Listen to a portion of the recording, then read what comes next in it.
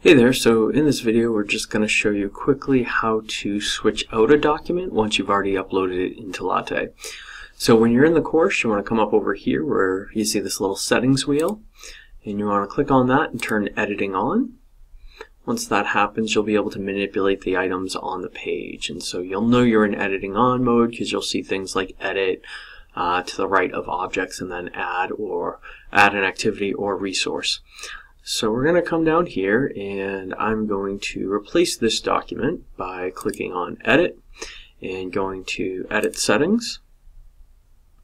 And when this page comes up, what I'm going to do is come down here to where I see Select Files and the actual document.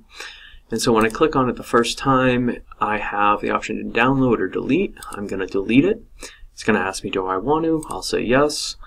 And then when I'm ready to upload again, I can drag and drop, or I can just click on this area. It'll bring up this screen, and I'll click on Browse.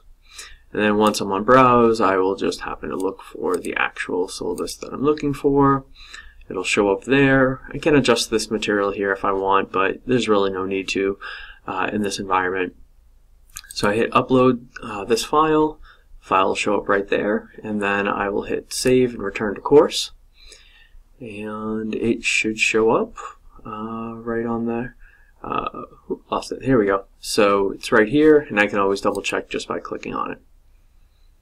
So there it is. Real simple. All you have to do is go into that, again, edit, get into edit mode, edit that particular item, and replace the document. So hopefully this is useful. Let me know if you have any questions.